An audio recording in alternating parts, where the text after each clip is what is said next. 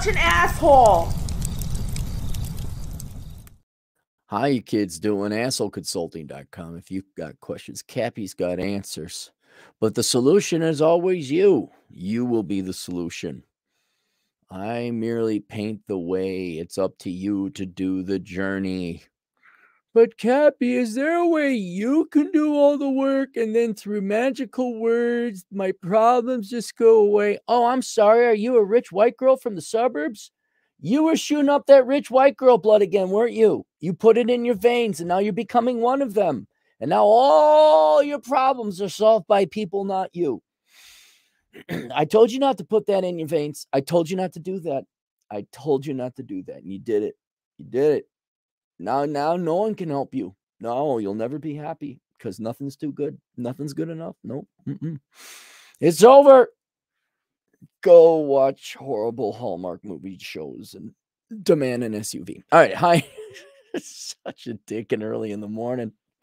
Hi, Aaron.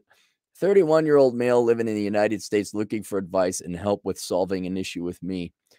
Before I start, I just want to mention I absolutely love all your books and your videos have helped me with a lot of life issues, but there's some I have not found in your videos that I am in desperate need of fixing and need your advice. I'm just going to get straight to it. I'm glad you didn't waste your time writing 2 paragraphs, getting straight to it. For the past year, I've been dealing with an irrational fear of being falsely accused of a crime, being somehow screwed by the police or a prosecutor, particularly something that will put me in prison the rest of my life, and there's nothing I can do. I know it's completely irrational, but this fear has been paralyzing for me as I'm not able to go out and enjoy life and be happy knowing the worst thing that could happen to me, be falsely accused of something awful. See, that is irrational. You know it's irrational. And yeah, I mean, do people get falsely accused? Yes. Do people spend their lives in jail for things they didn't commit? Yeah, sure. Look at what the leftists want to do with you. They look at Stalin like, oh my God, that's so great. But I mean, more seriously, yeah, it's just what in the past year, did something happen? Why now? And look, hey, I'm not one to be against taking somewhat extreme measures to make sure I'm not put in a cage for the rest of my life. Like, I know some people that started wearing body cams at work because they had a complaint filed against them. Like, F this. You are dealing with a population that is petulant, immature, and vindictive.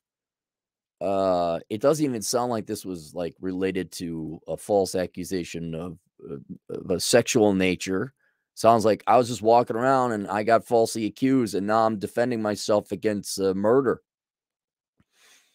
And what else?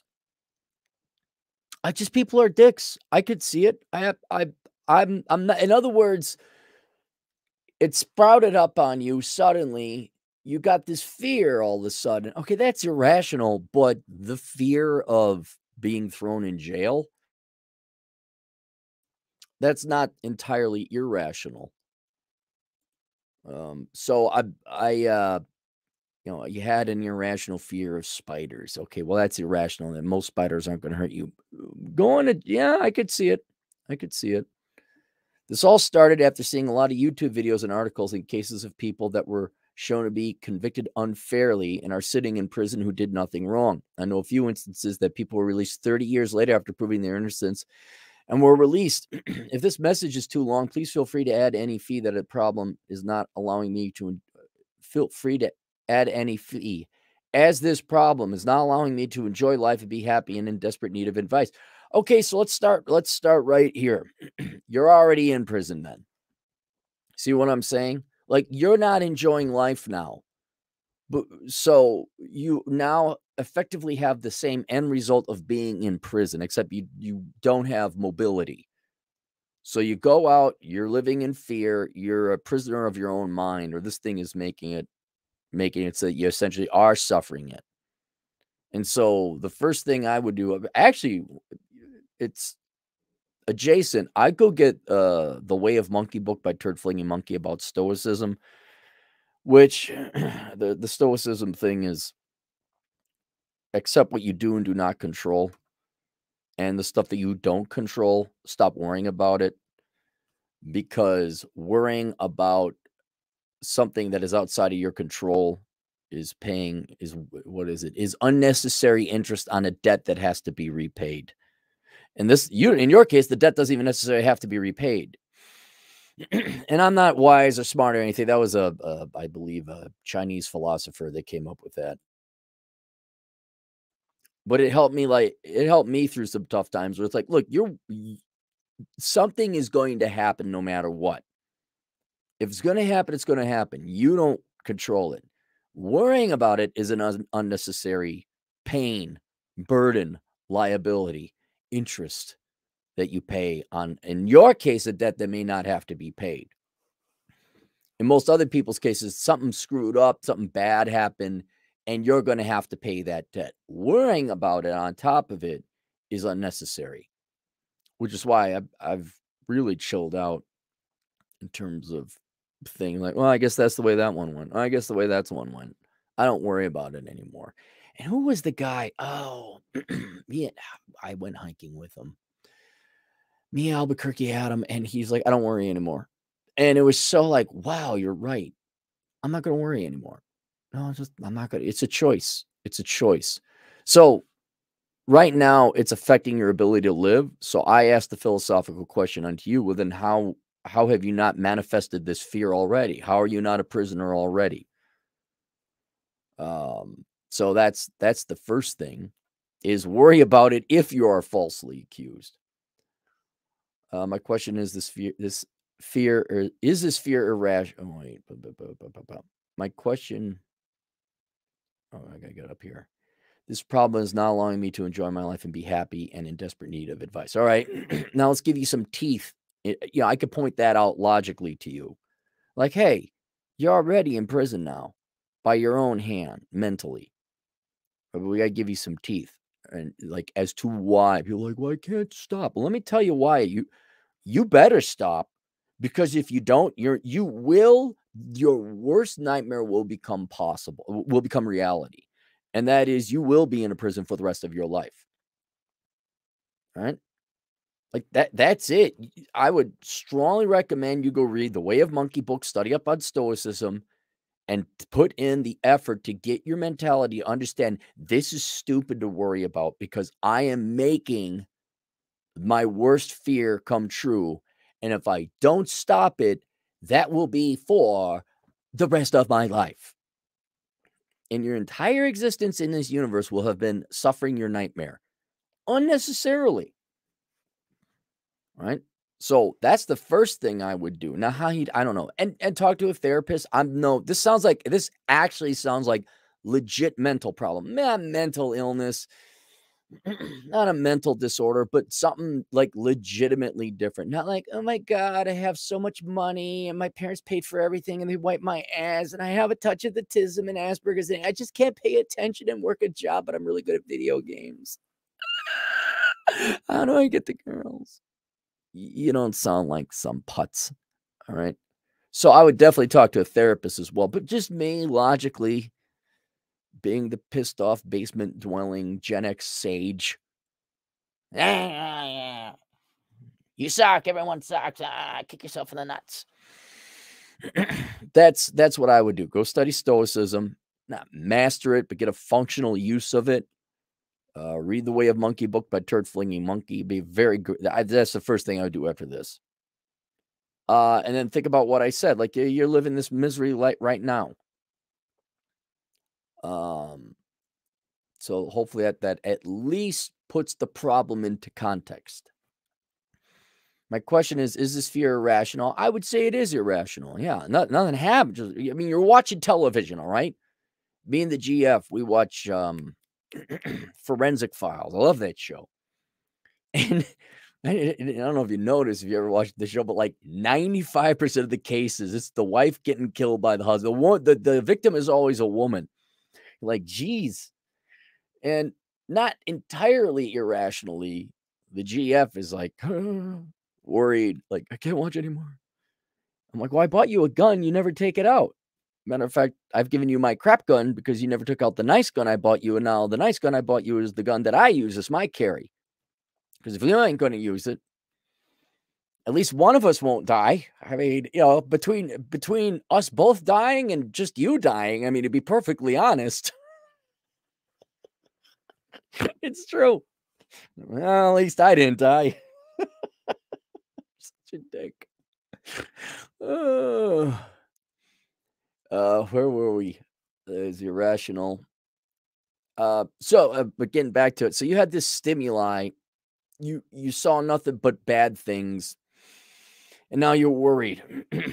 Is this fear irrational? I would say it is because there's a chance I get hit by lightning. All right, there's a chance you get in a car accident. I'd worry more about that than getting falsely accused and in prison. That's a bigger. If you want to worry about something, worry about. I would say don't worry about it because you don't control it. And how can I make this constant worrying go away and enjoy life again? Well, let's stop right here.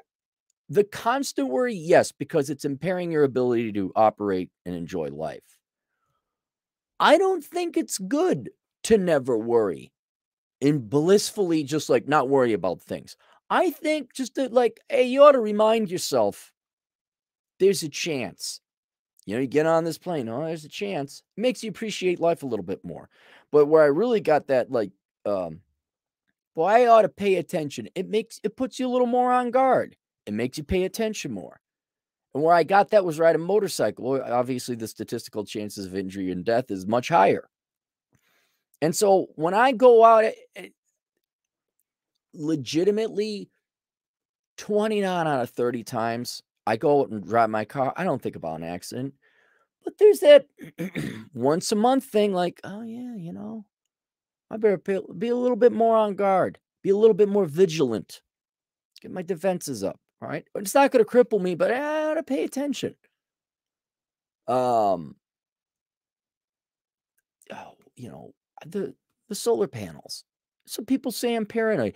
Oh, Aaron, a country and economy based on promoting people based on how far away you are from white male straight to how close you are to crippled bipolar lesbian black vagina. When we celebrate people based on how close they are to black vagina and give them the jobs, that's not, it's just your white male privilege. You're just overword. Like, no, I don't think promoting people based on traits they were born with is good for the electric grid. I don't want you promoting LaDasha because she happens to be a black woman to the head of the electric grid. I want Mortimer Snerd over there who has, I don't know, a degree in electrical engineering to do that. Not because she happens to be the right color and plumbing. No, Aaron, no, I'm not paranoid. I'm pretty happy and I feel better. Everyone back when I was younger, just because I was that good of an economist. Oh, the sky is falling. Not the sky is falling. I'm like, I think I ought to get some food. Get some non-perishable food. Oh, Aaron, you're such a radical Republican. Aha, aha, aha, aha. The housing market and .coms and the education bubble isn't going to implode. And now all of a sudden, 20 years old, okay, yeah, I guess you were right. That is, hey, Aaron, how do I buy crypto? You go find a big log, right? You could take the bark off it or not, and you shove it up your ass. That's what you do. So it's a possibility. There's a chance. There's a risk. There's a threat. I say it's very small. But that's not to say you shouldn't occasionally worry about it, acknowledge it exists. In other words, I'm saying you're not totally irrational. It's your response. It's the scale. It's the level at which you worry about it that we got to scale down. Do you ever have this fear, and how do I deal with it? Well, I've never had that fear. Well, I mean, yeah, like, boy, that would suck. I guess I won't commit crime. But how I deal with fears, that like motorcycle riding or, the electric grid or just living in crappy towns where they, even the white people hate white people, especially if Republican make money. I take action to lower my risk. Not even, and not, I don't even take so much action that it lowers the risk as much as absolutely possible, because now I'm ruining my life. You see, I don't have all, what could I build a lead shielded nuclear proof fortress with 30 years food? Sure, I probably could, but my life would be ruined just the same. And so what I have found helps is if I'm worried about something, because my main goal, go watch Coach Greg Adams. My main goal is peace and contentment. And part of that is to not worry. Getting to half of which is being a stoic and understanding what you do and do not control. And then the stuff that you do control, I attack it with vigor. I wipe it out. And so what I do is I take not every measure, but every reasonable and economic measure possible that lessens my risk. All right, so let's use motorcycle riding as an example. I got armored jacket, I got a helmet, I got my goggles, I got gloves, I got steel-toe boots with boots that goes above my ankles, and then I also wear extra, I get knee pads. They're actually, what are they called? Greaves? They're for motocross.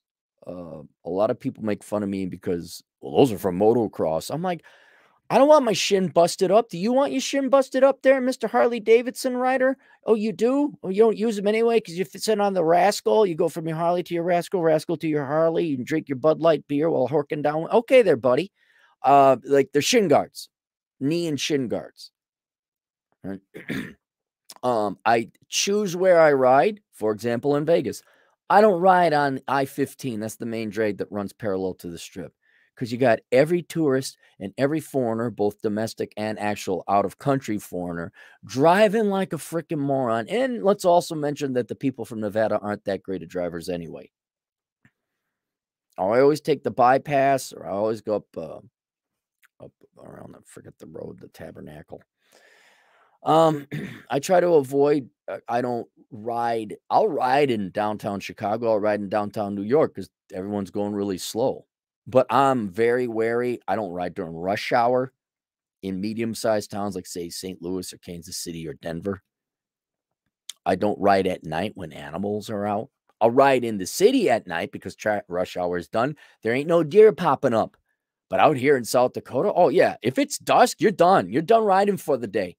That's it. You can get up in the morning, ride once the sun is out. Even then, you still got to keep an eye out for deer. But these deer are all over the place. And so after I take my measures and I have my policies, then I enjoy the ride. I am not letting now I'm vigilant. I keep an eye open. I'm up in the hills. I'm up in whatever. Where do a lot of deer come by? A lot of deer on, what is it, 385? Just, yeah, I'm keeping an eye out. But I don't let it ruin my motorcycle or my day.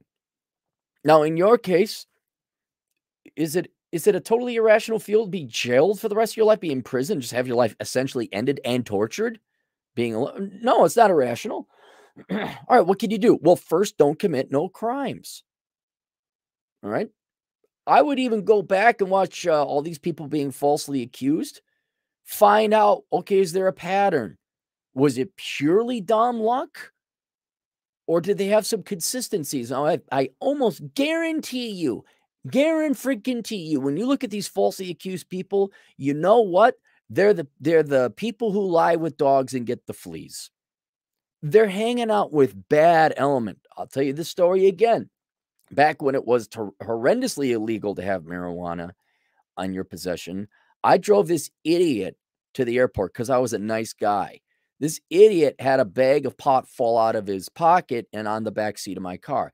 It was there for days. I don't look at the back seat of my car. If I had gotten pulled over, jail time for me, right?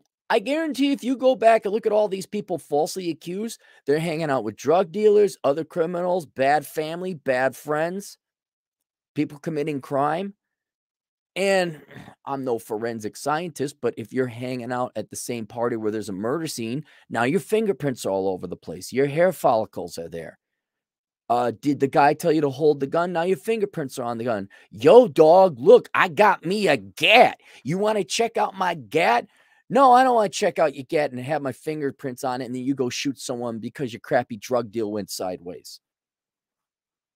I hate to say this. And I'm sorry, ladies, but it's true. I'd be real careful about the women you date. Because there's another common thing, and you get falsely accused of any number one of things. Whether that's at work or whether like, oh, he touched me. There's another, that's a risk. Right? You know, maybe you don't date the girl with a rabid feminist profile. I mean, they're all feminists, don't get me wrong, every young girl is. But check, you know, do some screening, vet the people, Google stalk the people you hang out with. Don't go to, if there's a drinking, John Fitch talks about him and his buddy were at this bar. Both of them are professional fighters, and they already intuitively sensed something was off at this bar. I said, we got to get out of here. Nothing had happened yet. Sure enough, as they're leaving, a fight breaks out. You don't want to get wrapped up in that. So you're this innocent bystander. All of a sudden, you got to start fighting. You throw one lucky punch, hit some guy right where it counts. He falls, hits his head on a, I don't know, concrete corner, and he's paralyzed or dead. Avoid Democrat towns. What is it? There's was it New York or some security guard shot somebody, or no, was it that one? Or was it the Spasto kid was making threats on the subway, and then the ex-Marine just chokeholded him out, obviously not attempting to kill him, did kill him, and now the family's suing him for $25 million. How about just don't go where there's like a higher percentage of concentration of bad people, which is what Democrat towns are. They're just bad people. I'm trying to think what else. Webcam. Have cell phone, always leave your cell phone on so it's pinging off of the cell phone tower. You get, you know, like in other words, you want to keep up an alibi. Use your credit card for all purchases. I'm saying using infrastructure and technology and things that you're going to use anyway. Like, no, I was in Glendive, Montana getting gas on October the 17th, 2023, sir, Your Honor. And here's some video of me, you know, and my credit card and my cell phone receipt or records. Like, see, I was here.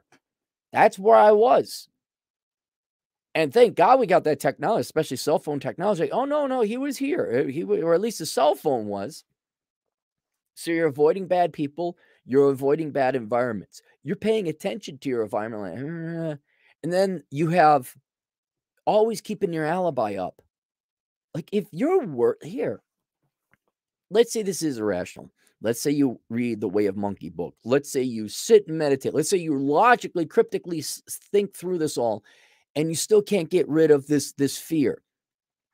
What's a webcam cost or a body cam cost you? Okay, think about the like money, I mean, but also the time. So for a good body cam, you know, something that you have to wear. All right, now you have this, just like putting on a watch, you have this inconvenience of putting on a body cam. Is it that much of a pain in the ass to put on a watch? Not that much of a pain in the ass to put on the body cam. The body cam also, I don't know. Let's say it's $500. I can't imagine it being that expensive, but let's just say it's a very expensive, a nice body cam. All right, that's $500 upfront expense. And then you got to back up the video religiously on a hard drive and on the cloud. Like once a month, I guess. All right, so it's like paying a bill. All right, that price in terms of time and money, will that make you relaxed? Will that put you at ease? Then it's worth it. Because right now you're saying you can't function. So I'm thinking for this minor chore of basically documenting, recording everything you've done. So it gives you a perfect alibi and evidence, or if you're in an actual altercation or some kind of thing, is like, this crime was committed at this time and that time at this location. You're like, yo, dog, I was over in Colorado Springs, Colorado, at the McDonald's. Here's the video. And they say, why the hell do you have, that's awfully convenient. You got a video. Then you show them this video. No, I was worried and I hired this schmuck on the internet called Aaron Clarity. He told me to do that. And they're like, yes, I remember, Your Honor. He did contact me. And then the judge looked at me. Where were you on 4 p.m. on October the 17th? Whoa, hang on. I was podcasting. See, all right. You're free to go. And so what I'd recommend is, why don't you just sit down and figure out some things that you can do to guarantee you got an alibi, lessen the chances you'll be falsely accused. I mean, I'm kind of curious, how were they falsely accused? Oh, another thing I was going to say is the Innocence Project. I would contact the Innocence Project. These are the people you probably ran into when you're watching these documentaries. These are the people that will get innocent people out of jail, falsely accused. I'd ask them. That'd be a great question to call and say, hey, look, what are the main traits? Like, do all these falsely imprisoned people, are there some key, like, did they all have some common variables? What were there drugs involved? Was there a criminal in the family? I would love to find out what that is. And then if you avoid, oh yeah, they had these 3 things in common. They were running around with a bad crowd, had a bad family, and they knew one person was a criminal or dealing or something. And that's how they got looped into all this. All right. So I'd be real curious, and that I almost might contact myself. But if it worries you that much, contact the Innocence Project. Say, what can we do to prevent being falsely accused? Hell, if you find out, email me. Tell me what they said. That'd be a great video for all the guys out there. But that's all. That's as far as my thinking takes me. That's what I would do. But yeah, if you don't fix this, you're already living your hell. Your worst fear is true. And so that's what I would recommend. All right. Let's go to the super chats. Man. Hey, Ron Suarez, are the Latino agent in the field. Got a lot of Latino agents in the field. Chris, for $5, that's not the first thing you'd do, Cap. You'd buy land in the middle of nowhere and find a job you can do remotely full time. Right, but let's say this guy wants to be social and go out. And here's the other thing. He's out in the middle of nowhere and off grid. Well, now he has no electric record that he was anywhere. He's not buying stuff online. He's not getting gas with credit cards, cell phone. You know, if you're really, then you can't prove, well, where were you? I was at my hut in the middle of nowhere, Idaho.